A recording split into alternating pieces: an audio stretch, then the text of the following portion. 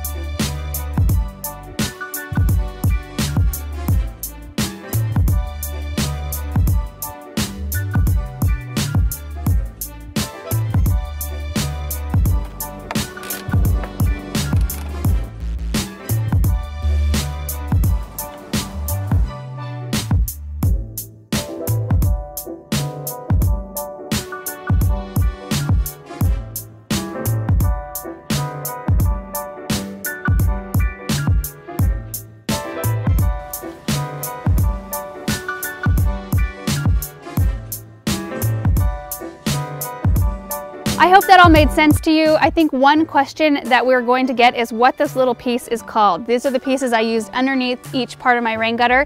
These are called a Feeney Micro two-way cross clamp. They are kind of a specialty part. I couldn't find them in any of my local hardware stores. I had to order them. They're not expensive, but just you have to plan ahead if you want to do it this way. There are other ways you can put these together though.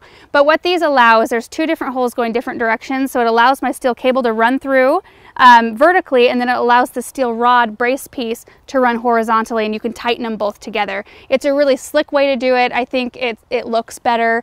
So that's what this piece is. And one other thing you might need to do, and let's get close in on it, is wrap a secondary piece of wire around your steel cable and then wrap it underneath the rain gutter all the way back around and secure it again to the steel cable. And this will help with weight distribution and will keep it from wobbling. And if you're using trailing plants like I am, it'll hide all the mechanics and you won't see them anyway.